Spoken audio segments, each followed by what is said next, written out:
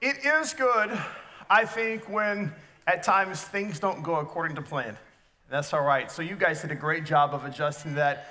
Parents, we know what that's like on a daily basis. You get up and you think you've got the schedule organized, but it just does not happen. Grandparents, you were there. You understand, you appreciate that. But the one thing that was happening, uninterrupted, God was being worshiped. And so it is good to be together in God's house. I've told you last week a pretty good story about my dad, and I've kind of dropped some truth bombs about him over the last couple of months. I was forced to learn how to drive a diesel pickup truck because of my mom's inability and my dad's near-death experience. So this morning, I could not avoid that kind of thing with it being Father's Day. Now, there's a couple of things that you will hear from me for the coming years about my dad, but one of the things is I want you to know he is absolutely a man of God. I remember when he was still alive that for most of my life I would wake up and I would, reluctantly get up and get about the day, getting ready for school, whether it was elementary school, middle school, high school, and even coming back after college. And there were times that we would come home for Christmas and we stay, and I would go downstairs and I would go into the kitchen to grab something to eat. I would look down the other end of the hallway where my parents had a living room, fireplace, TV, and the light was on. And it could be 6 in the morning, it could be 7 in the morning. And I remember one time I got curious as to what the light was on, because my dad was one of those sticklers about leaving lights on accident. Like it just was a pet peeve of him. And so I thought, I caught him. He left the light on last night when he went to bed. I got him. I walked into the living room, and there he is with the biggest Bible I've ever seen in my life, with the biggest cover on it. And he's sitting in his chair, and he's reading scripture, and he's listening to somebody read the scripture along with him, and he's just sitting there meditating. And there were times I would walk in and he would have that book open. He would just be reading it, meditating. Sometimes it was pages of reading, and sometimes it was a passage that he would just sit and focus on. And then there were times the book was closed and off to the side, and he was just there meditating. Sometimes he was praying out loud by himself, and sometimes it was just moments of a tranquil peace as I walked in, and he just seemed to be in a presence, right? In God's presence. And I remember growing up with that kind of father. Now, my other siblings, and there were 4 other siblings besides me who were much older than I am, much less intelligent, and much uglier than I am. None of them come to this church, and I doubt they watch us online. So, but I grew up in a different generation.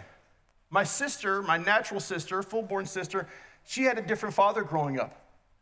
And I had a father who was pretty gentle. He was older in age and had learned some things of wisdom, and God had softened his heart towards how to live life a little bit.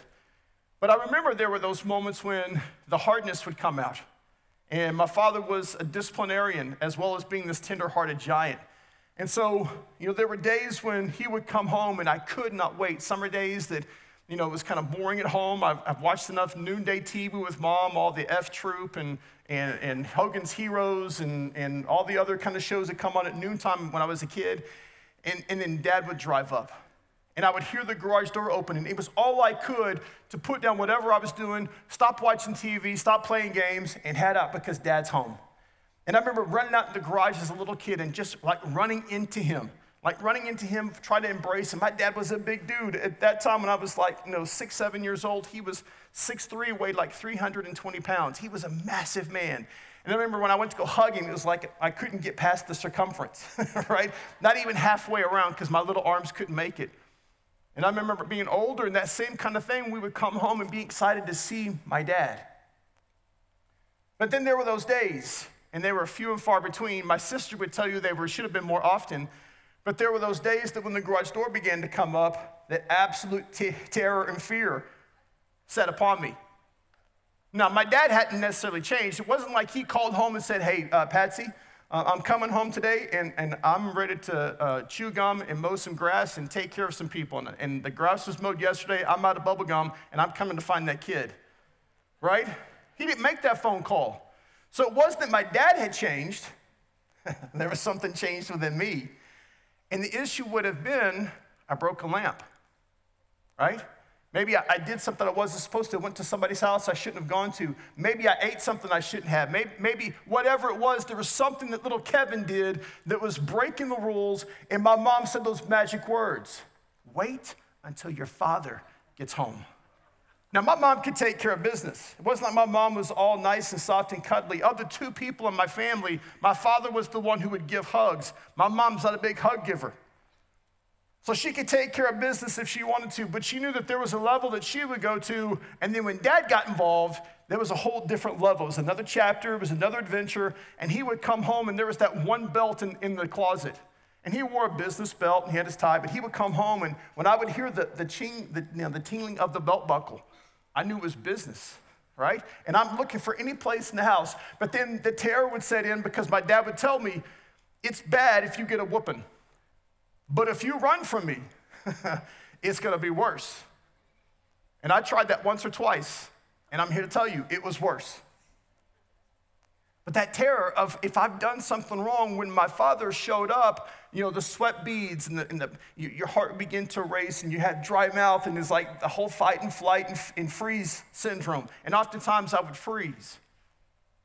But then there are other times, which was most of my life, it was the sheer joy of him coming home. And it all depended upon what I had done, my actions.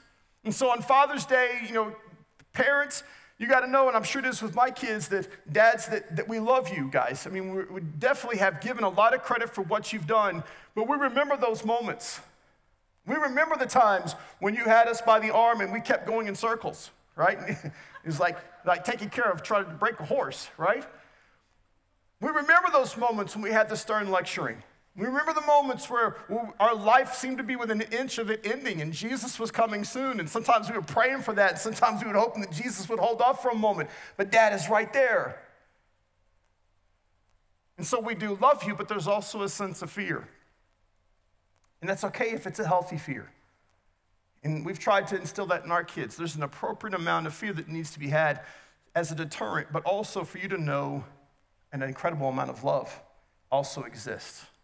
And this morning, I want us to drop back a week. We ended last week with Joshua and the nation of Israel doing some incredible things. We've been going through this series called Take a Step. And really what it is, it's looking how Jesus is foreshadowed, is represented by Joshua. And we go back to the beginning where God spoke to Joshua, do not be afraid. Be strong and courageous because I'm going to use you to give these people the land that they should inherit. Now, 40 years earlier, they had made a mistake and they acted out of fear and they wandered the desert in 40 years of discipline. But now it's time to walk into the promised land. And last week, they've crossed the river and they faced this massive city and they don't have to lift a finger against the wall. God takes care of business and does it perfectly in such a way that they can conquer the city and do the things he's called them to do. The one command that he gave them that they had to obey.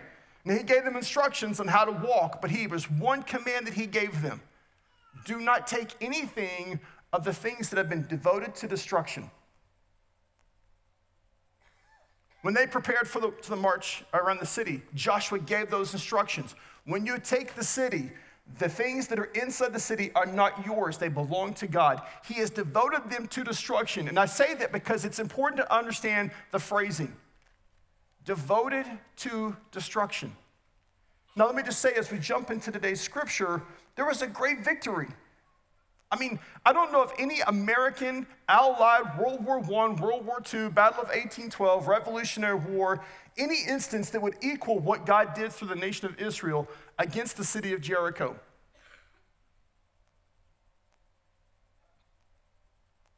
And in the moment of celebration, and in the moment of greatness, and in the moment of awesomeness that God has done this, chapter 2 comes. Well, not chapter 2, the next chapter. It's actually chapter 7. Right? So in the moment of great celebration and victory with it, you think, man, the Israelites, they are on a roll. They are marching with God, and he is in control, and they're going to just take out this country, this land, no problem, and they will inherit it, and they will become the priesthood people. They're going to do exactly what God called them to do. And then verse 1 of the next chapter begins. And so if you have your scriptures, open up to Joshua chapter 7. Because what I want you to listen to is to this account. Now, I want to draw you back to something that was said through Rahab. As you go to chapter 7 of Joshua, remember there was a part where Rahab's talking to the spies. And what does she say? We understand that your God is the God. we have heard what he has done to the other kings and what he has done to the Red Sea, and all the things that he has done has demonstrated his power, and our people's hearts have melted like water. Do you remember that? I mean, that's an incredible thing. And the spies come back and tell Joshua, hey, we've got this city. We know that they've given up already. The war is already over with. Because of what God has done, he has crushed them just by his stories. Now that's incredible, right? To know that because of what God was doing, there was this thing that says, and the hearts of the people melted and became as water. If I'm gonna have to go up against something, and I'm choosing to go up against a brick wall or some shallow water, I'm gonna take the water option.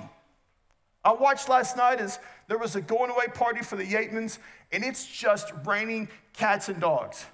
And parents are trying to figure out, how do we keep these kids out of the lightning and thunderstorm? But all the dads are like, get out, go play. And the kids are running around in this rainstorm. And it rained 2 inches last night. And then Warren breaks out the slip and slide and actually turns the water hose on with all the rain coming down. And all the little boys are out there just going crazy like a bunch of monkeys, slip and sliding. Now, there was one particular instance where we had a grown man who was participating in this also, takes out a young kid, and it's all fun and games. No one got hurt that I know of. At least that kid doesn't remember getting hurt, right? And so in this great moment, there's like, if I've got to choose to slide on gravel or water, I'm gonna choose water, because it doesn't hold up much resistance. And they say if you're traveling at 60 miles an hour off of a bridge or off of a high dive and you hit water, it can be like hitting concrete. But in the slip and slide instance, man, give me water every day over gravel, dirt, rocks. I don't want that, I want the water. But this isn't describing the people of Jericho. Read along with me, starting in verse 1. It says, but the people of Israel broke faith in regard to the devoted things. For Achan, the son of Carmi, son of Zebedai, and son of Zerah, and the tribe of Judah, took some of the devoted things. And the anger of the Lord burned against the people of Israel. Now jump down to verse 4. So now they're looking at this city, right? So we've been given verse 1 and 2 kind of as a precursor. The writer wants us to know that they've come up with this great victory, but there's something bad in the camp. So in verse 4 it writes, after they've staked out the city of Ai and they've come back with a report of how they should attack this is the report. So about 3,000 men went up from the people, and they fled before the men of Ai. Now Ai is supposed to be this small little city of farmers, this defenseless city that really can't take care of itself. And they've decided, instead of sending the entire army, they're going to send a representative, a small little enclave of men to go and attack the city. It shouldn't be a big deal. But what we realize is that at the moment they go into battle, it says they fled. The nation of Israel fled before Ai. And the men of Ai killed about 36 of their men, that being the Israelites, and chased them before the gate as far as Sherebrim, and struck them at the descent.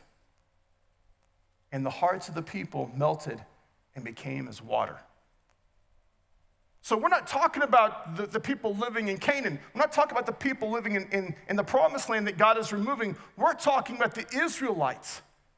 That they went against this small city, this village, and they had their backsides handed to them, and their response now is they've got these hearts that are melting. Jump to Joshua 7, verse 9. Joshua tears his clothes and goes before God and repentful. He goes before God in a contrite spirit. He's afraid. He's wondering, what have I done? And God begins to have an interaction with him. But what Joshua proclaims to God is this. Joshua says, and what will you do for your great name? God responds. We're going to jump down to verse 25 and 26. And so after God responds, this isn't you. This is actually something in the camp. There is a family that has done something, and they took the devoted things. And so now I'm gonna root the sin out that's in the camp, and I'm gonna bring them tribe by tribe and family by family. They're gonna come before you. We're gonna eradicate this. And after that's done, then I'm gonna give you some new instructions. And Joshua, when they find out that it's this particular family, Joshua looks at him in verse 25 and says, why did you bring trouble on us? This is what he says to Achan when it's discovered that Achan's the one who sinned. The Lord brings trouble on you today. And all Israel stoned him with stones.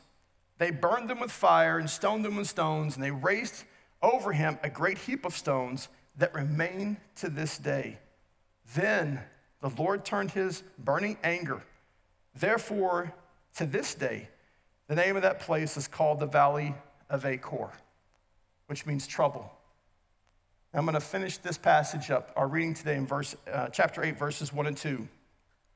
Once that's taken care of, once the sin has been exposed and eradicated and dealt with, then it says this, starting in verse 1 of chapter 8. And the Lord said to Joshua, do not fear and do not be dismayed. Take all the fighting men with you and arise and go up to Ai. See, I have given into your hands the king of Ai and his people, his city and his land. And you shall do to Ai and its king as you did to Jericho and its king. Only its spoils and its livestock you shall take as plunder for yourselves. Lay an ambush against the city behind it. So what should have been an easy victory ends up being a great defeat. But what's happening is that God is showing Joshua that there's something wrong in the camp. Now, there's a lot of things to teach in this chapter. You can go through and read chapter 8. This is 2 chapters of information and teachings. And I would tell you, go back this week and reread through those 2 chapters. You could talk about discovering sin in your life. And I've taught on this principle before, but the ability to take every aspect of who you are as a believer and who you are as a person and bring it before God. And I would tell you, fathers, today, that is one great thing I would challenge you to do.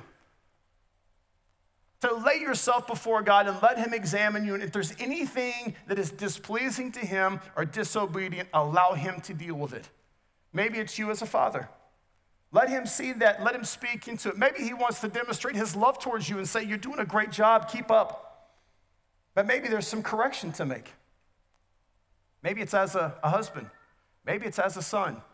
Maybe it's as an employee or a manager or an owner or a community member or a part of a board or whatever. What are the different aspects of your life? And in life, you can see in the scripture, you bring each one before God and he'll begin to reveal things. And sometimes we're scared to do that because that's like we're waiting for God to show us the bad things and he's going to punish us. But really what he does is he exposes it for the purposes of correction. Now, when I read this story and I think about one family, one man did something that was disobedient. I mean, he took some capes, maybe, some ropes. He took some gold and silver. I mean, seriously, why is God getting so really distraught about this? The items aren't the problem. You see, in the moment that Achan goes in and takes those things, he becomes the God of his own life. He disobeys God's order. He does the thing God asked him not to do, and the things that he took became his God, the way for him to supply for himself, the way for him to secure for himself, and God cannot stand in the presence of disobedience against him. There is a heavy context to this, to think that one person's sin would cause the entire nation to stumble. What if God showed up in this moment and examined us as a church? You think he would find one person with sin? He wouldn't have to go far past the stage. we are sinful people. Now, we are redeemed people also. But I guarantee you, children, your parents have made mistakes this week. They have sinned. Parents, you know your kids have sinned. You've seen it. And so what does it mean for us that as we try to live as a community, that one person's sin will disrupt what the community can do? How we can together follow God and his calling on us. You see, it's not just Kevin Britton as the pastor of CWC that has a calling, but it's me living in relationship with all of you and us working together to present the gospel to the city of Perryton. And he's called us to do that in a unified way. And so we have to consider, how do my sins affect the testimony of David? How do my sins affect the testimony of James? How do my sins affect the testimony of Jessica? And I don't know that we ever consider that because we are such independent people. We think, well, my sins are my sins. But fathers, we've stood out here a couple of times looking at our families and we've watched our kids do something, and it brings us absolute terror because why? We have done the same thing. And we think to ourselves, boys will be boys. I used to do that. Look how I turned out. And your wife says, that's the problem.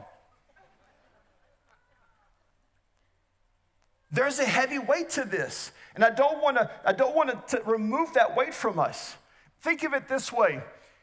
If I'm walking in my house at night, and the way our house is set up, as some of you know, there is a hers bathroom and a his bathroom. Okay, now it's pretty easy for me to get from my side of the bed to his bathroom, but there is an obstacle here, and if I kick that obstacle, great pain and anguish and weeping and gnashing of teeth will come, and there's probably two of those things. There's a little drop off from the bedroom out to the bathroom, and if I miss that, I'm falling into this little glass brick wall. So it's like fraught with dangers. But if I kick the corner of this chest of drawers with my pinky toe, right? It's like, Jesus, come now and deliver me from this pain. Okay, my wife's great-grandfather, when we first got married, we inherited this beautiful cherry wood bedroom set, full-size bed. And we were grateful. But when we got it, I noticed that there were these pink strings hanging off the corners of the bed, towards the foot of the bed. And I was completely confused because, pink streamers on a husband and wife bed, that doesn't add up. That doesn't match that beautiful cherry wood. And then I got to look closer, and those pink streamers are held in place by staples. This is antique cherry wood furniture. And so I had to go to her grandmother and say, Miss Roselle, why are there staples and pink streamers hanging from the bedroom suite? But one night, Grandpa Owenby got up, was going to the bathroom, and he kicked the corner edge of the bed and broke a pinky toe on his right foot. And so after anguish and falling on the ground, passing out, I don't know what all he went through, he got up and took a pink towel and took a staple gun and stapled it to the corner to pad that corner, to protect himself. A couple nights later, guess what happened? He's walking around the other side and kicks the other side with his left foot and breaks that pinky toe. And guess what he did? Took a pink towel. I don't know why they have so many pink towels, but he took a pink towel and he stapled it against the bed and tried to protect himself. Okay? No, here's the problem. If we do that and I break that pinky toe and I don't take care of it, you know what can happen? Infection can set in. True story. A friend of mine, and this is a warning to you, Carmen and Grant, a friend of mine who moved to Australia, when he got there, he was an American citizen, but living in Australia as a pastor in the southern part of the country, in Portsmouth, by the way. He kicked the bed with his pinky toe, it broke it, it got infected and had to be amputated. I'm sorry, I shouldn't say that. So what happens then? If you break this toe and it gets infected, you just cut the toe off. Well, the problem is if you don't take care of that infection, and it can settle in the bloodstream and it can land on the brain and cause all kinds of problems.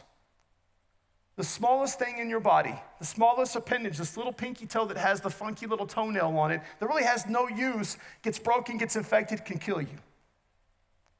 And I think for us as a body, we have to understand the serious nature of what sin does unresolved in the body of Christ is detrimental.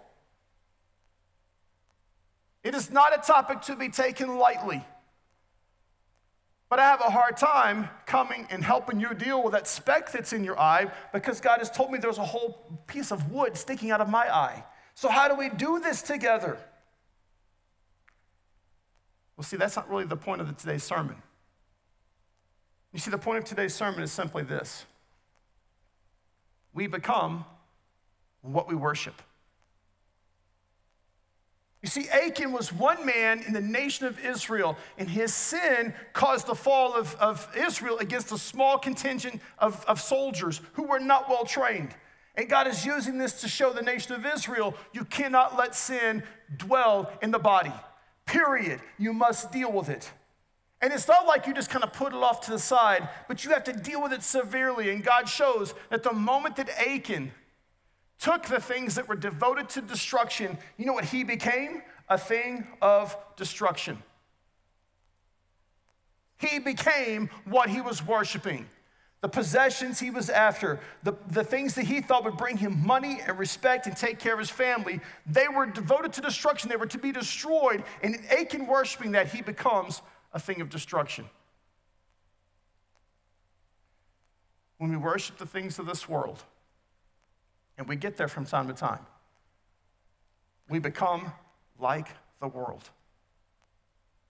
I think it's important for us to understand that even as Christians, if we worship the things that are temporary, we become those things. Does it mean you lose your salvation? No, but what it does mean is you begin to operate with the tools of the world that are based on temporary things, selfish motives, and destructive ideas.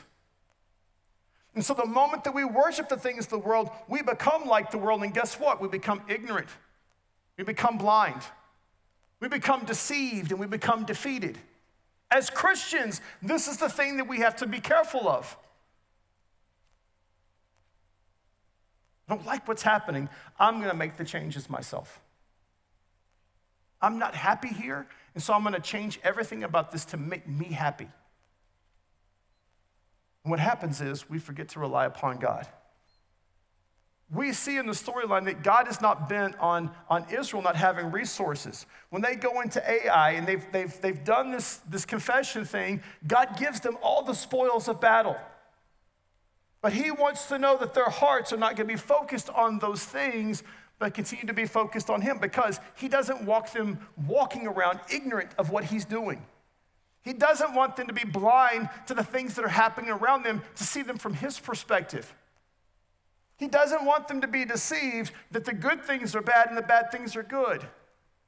And if I compromise in one area of integrity, it's okay, it's just one instance, and it serves a greater good. No, that's deception. And he doesn't definitely want us to live defeated lives. But I'll tell you, brothers and sisters, you worship what you become. And if we worship the world, it'll begin to conform us. Right? That's what Paul talks about the Roman church. Don't be conformed any longer, but be transformed into something different.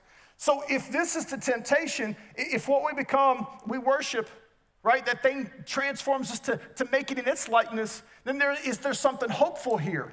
You see, the good thing is there's a worship of God that can take place.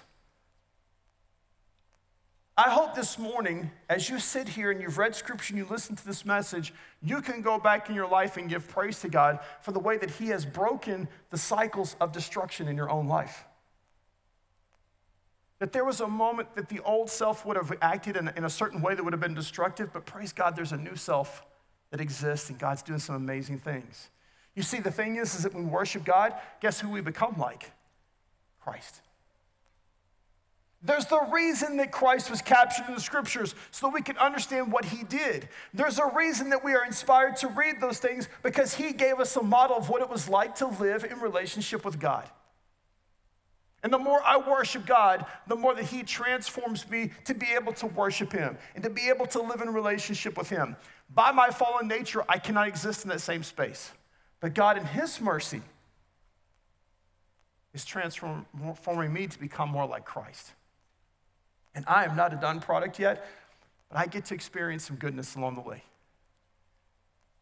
And in that moment, when we become more like Christ, we are blessed because we continue to grow in our knowledge. We begin to see things from his perspective. We become aware of what's going on around us in a supernatural way, and we get to live victoriously. Now, I think if I were to poll you, and if I asked you questions, had you take a test to choose between A or B, what do you want to worship? I think most of you in here would probably choose the God answer. I want to worship God, and I came here this morning because I am worshiping God, and I think I'm becoming like Christ, and there's evidence of that. There's this fruit thing that's starting to be produced in my life, and I'm seeing these things. I'm growing in my knowledge, but I'm also growing in my spiritual awareness and my spiritual eyes, and in this thing here, victorious. Man, my family is thriving right now. But see, there's a problem. Because what we see in the scripture, as it was written down by a theologian, and his name is Howard, D.M. Howard Jr., and he wrote this. He said, in the moment we see in this scripture, in the holistic idea between chapters 1 and chapter 8, that there was a storyline where a Canaanite woman who was a prostitute acted more like an Israelite in her demonstration of faith. And in this moment, we see an Israelite who's called to live a holy life act more like a Canaanite who is an atheist and disregarding God when he worships the things of this world. When Christians worship the things of the world, they don't mirror who Jesus is. And so if I'm going to bring out on Mother's Day the lessons of a prostitute, guess what, fathers? The same lesson still exists. If I've got to choose between having the right heritage and pedigree and the right upbringing compared to the right relationship and demonstrating the rightness in my life because of what the Spirit's doing, give me the right relationship any day of the week. Because if I depend upon my heritage and my legacy and the faith of my father, I'm not worshiping God. I'm worshiping a man. And I would challenge you this morning, what is it you're becoming? You see, the crazy thing is that when we worship things, we kind of live in this temporary state. How many of you have ever found long-term satisfaction from speaking bad about another person? How many of you have found long-term satisfaction when you have robbed someone in a business deal? When you've cheated someone out of land? When you've taken honor from your kids trying to find a moment to be funny? When you've taken the honor from your spouse and the honor that they should receive because of what God's doing in them, and you try to make a joke at their expense, and you've robbed them of that so you can have a momentary laugh.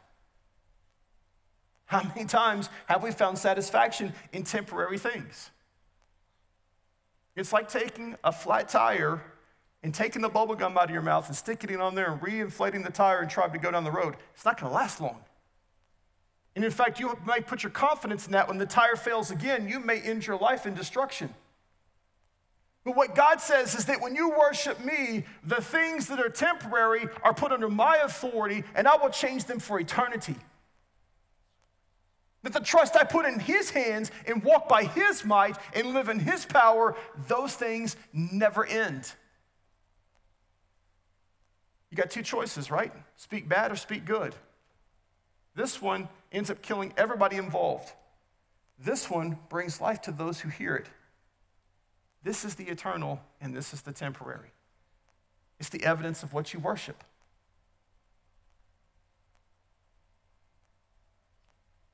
You see, at one point, I was like Achan.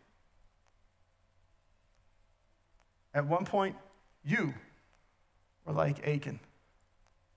You sinned and you earned destruction. I sinned and I earned destruction. I lived a life that Scripture says I was a rebellious child living in rebellion, fighting against God. And here's the place of heaviness for me this morning. I should be Achan. There should be a rubble of rocks in South Irving in front of a 2-story house where Kevin was destroyed because of his disobedience. In fact, if I were to be honest, there would probably be like multiple rubbles of rock. How many times did I make bad choices and do things disobediently? And then you move from there to 604 Cactus Court. Say I grew up at 1616, but I had a family at 604, and how many piles of rubble would be there because of my destruction? And then I moved from 604 to 15528 in Virginia, and how many rubbles would be there because of destruction? And then I moved to 1509 Texas. How many rebels would be there in the last 10 months? You see, I have earned over and over again the destruction that happened to Achan. I'm not separated from that. But praise God, because of Jesus Christ, he's the one who took the rubble. Amen? He's the one. It says in Scripture that when they found out what the sin was, and Achan even confessed, I'm the one who did this. They went to his tent, they found the articles, and they stoned him and they burned him. Everything with him, what he owned, all of his possessions. And to this day, there's still the rubbles of rocks, according to the Scripture, and it's called the Valley of Trouble, the Valley of Achor. And that should be me, but Jesus said, I got this. And he stepped in and he took my place. There's a song that says, it feels like you got away with something, right? Well, guess what? You got away with something. And Jesus, in his obedience to God, said, I will take what you earned. But today, I feel like I'm like Rahab. Why? Because I'm forgiven and redeemed. Church, do you feel this? Do you love this place? Is this a good place to be? I don't have to walk around with rubbles of dirt and rocks and being burned, but I can live in freedom because Jesus took this place. He gives me this place. And I want you to walk away today. We've had a great celebration of committing our children to being raised in the church. They can seek after God. This is what you want to teach them. This is who you are, and this is who God is calling you to be. Accept Jesus Christ as your Lord and Savior and live this life. There's not many times in our culture we would take the lessons of a prostitute and take them over the person who by pedigree should be living the right life. But praise God that this is the case. And I want to live that way. And then we can walk and say this. Jesus, who is my strength and courage, forgives and redeems. Amen, right? And I can take a step into this life. I can walk into any situation. And over again, I will praise him because he is changing me. I am not doomed by sin. But I am loved because of grace. Now, you're going to be challenged with this. You're going to be challenged with what you worship, and sometimes you're going to be tempted to worship other things that are temporal, and sometimes you're going to be reminded that you've worshiped in ways that are temporary, in flesh, in the world, that you've put your faith in those systems, and you think that economy meets your needs, and God brings you back and says, walk with me. And there's a chance for the rubble to be heaped upon my head, to have stones thrown at me, and not only that, but to be burned. Because of Jesus Christ and his amazing grace and God's amazing work, I can live forgiven and redeemed. I don't want to beat this dead horse about our sins, but I do think we have to understand where we come from. And my challenge for you this week is this.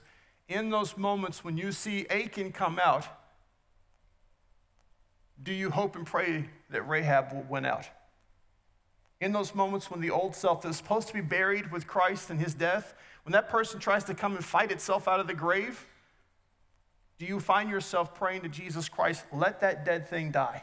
Cover it again, heap it up, put cement on it, put it in an iron box, let it never find the light of day again, because I want to live like the Son of God. I want to become more and more like Jesus Christ. And that may take us confessing things to God. That will take us confessing things to each other. That will take us praying for each other. You know, where I started out in the storyline was the consequence of one person's sin and how it destroys the body. Because of this, and because I've experienced this, you can bet your bottom dollar that I'm praying for John, because I know that our sins are going to affect each other. And I'm going to be lifting up Brian because I know that his sins affect us as a church, and so do mine, and they affect me and I affect him. And so I'm going to be praying that each one of you walk in this victory, that you live out redeemed and forgiven lives. Because if you don't, the city of Perryton will look at us and say, God doesn't truly exist, because this body of people can't exist. They can't do it, so he must not be real. And we supernaturally need him to change who we are, so the city of Perryton can see that there is a God, that he loves his people, that he sent his son to die on the cross, and he is redeeming them and forgives them and wants them to live in a loving, peaceful relationship with him. See, that makes sense when Jesus says, wherever two or three are gathered together, there I am with them. Because the sweet fellowship reveals Christ, and we realize the desperate need we have for him to change who we are so we can live in that fellowship. I'm going to finish with this. Paul writes two different places, Romans chapter 5 and 1 Corinthians 15. And he said, you know what? Through one person, sin entered the world and death with it. That's Adam.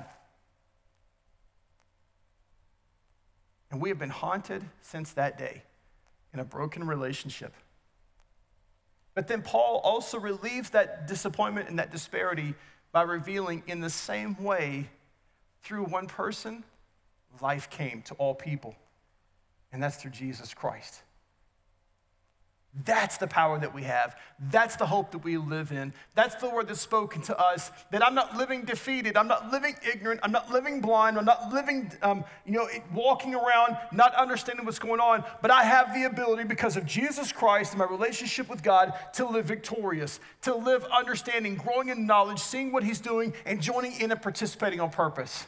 And I would encourage you, as you walk out the doors today, that you would walk, and each day you pray that same thing: make me aware. I want to be living, and I want you to see me, and I want to reflect Jesus Christ more and more every single day.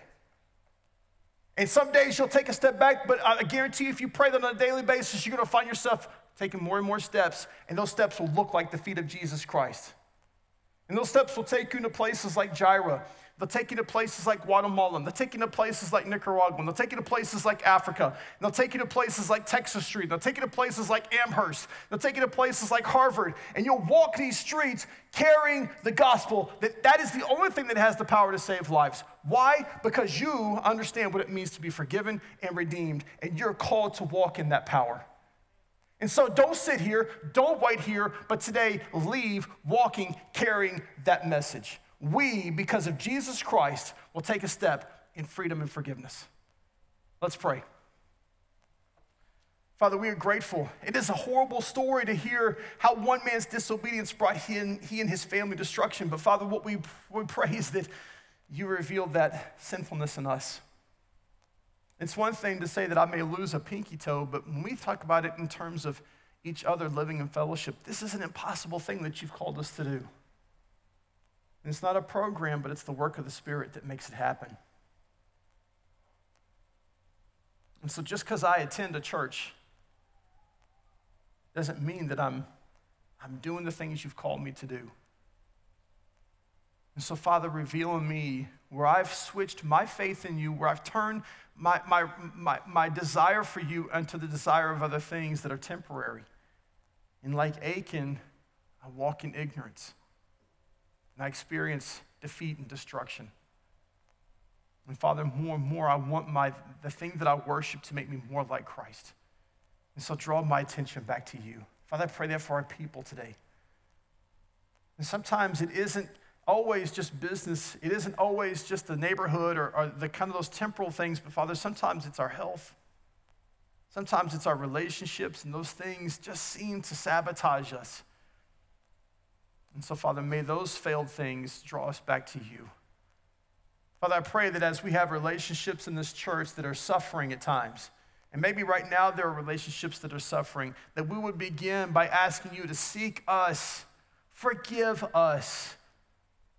Matthew chapter 5, Jesus said, if I have a problem with my brother, I have to go solve that problem with him, to ask for forgiveness and make things right, and then I can come to the altar of worship. And so, Father, I pray that you draw me to that action. If there's a relationship I have offense with, then I pray that you open the doors that we can have a conversation. Make me aware. Draw me to repentance. And I pray that as I have a conversation with that person, as we talk with each other, that, Father, we across this congregation would find an open heart ready to forgive and also ask to be forgiven. Because that is where joy is found, forgiveness and redemption. And so, Father, this next moment, you've been speaking to your people. I pray that they would respond. Because it is a powerful day when the church of Jesus Christ can walk in unity, seeking after one God through one relationship to the Son, working under one Spirit who is transforming us to become more and more like Christ. That is the testimony that will change the heart of Perryton.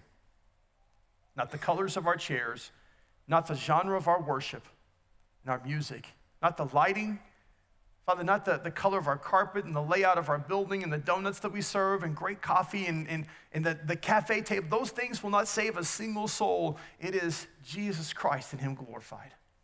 Let us carry that out to the city. And so, Father, now draw us to a place of response in this next moment as we pray. We pray this in Christ's name. I invite you to stand in this next moment. I invite our prayer team to come forward. And maybe God has revealed to you that there's a place where there's an offense and you're going to have to go take care of it.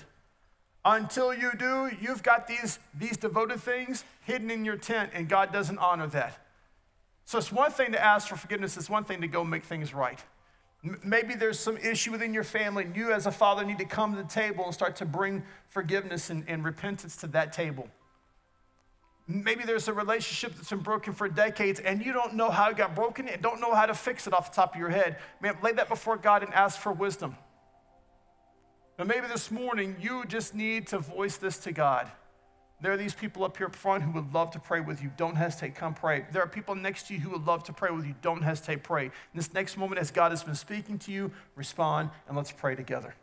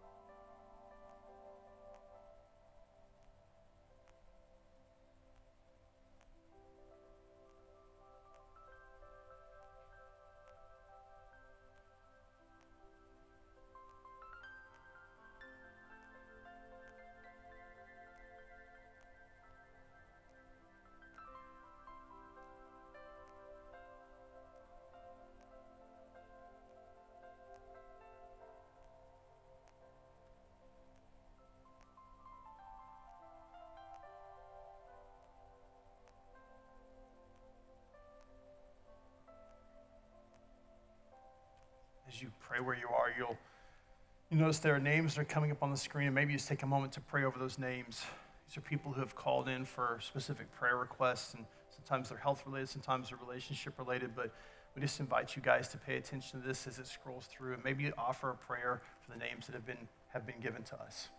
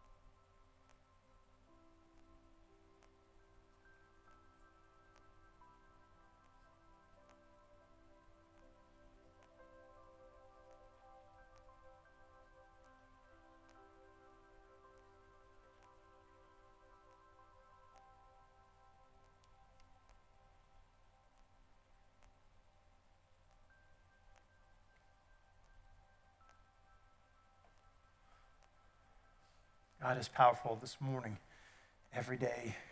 Love that we get to walk into his presence together. Let's close up this service in prayer. Father, I'm grateful. And Father, I hope I could share that gratitude with hundreds of other people in this room. To not live in a place of old memories of brokenness and sinfulness, but Father, that would remind me of how much you love and care for me. And Father, I'm thankful that you do bring healing, that you do break old cycles and moments when we want to live under the temporary things of this world that breed nothing but destruction. Father, you break those things. You demonstrate your greatness. In what seems to be a reckless action of a shepherd that would leave 99 faithful sheep to go seek after one, I'm grateful for that reckless love. When it seems like it's incomprehensible that you would destroy this family to show us how important it is that sin be eradicated so that people can thrive and walk in obedience, Father, I'm thankful for that reckless love. When it doesn't make sense that you would forgive me, when I know all the details of what I did and why I did it, and how many times I've gone back to do it over and over again, and yet your love and forgiveness still are given freely. That seems incredibly reckless, but I'm grateful for that love. And I pray that we walk out of here together as people giving thanks and praising you the rest of this day because of how you've demonstrated that love towards us. That Jesus, who is our strength and encouragement, that Father, that he gives forgiveness and redemption. And we walk into this city living that lifestyle. That we can celebrate this week in the defeat of sin. That we can celebrate this week, Father, that you are truly victorious and you've drawn us into the victory camp. You've brought us to the table to celebrate this victory meal. And it isn't just for us, but Father, we want to bring as many people as we can to this banquet table to celebrate with us. Thank you that Jesus Christ made this feast possible. And now let us walk out of here grateful because we are forgiven and we are redeemed. We pray this in Jesus Christ's name. Amen.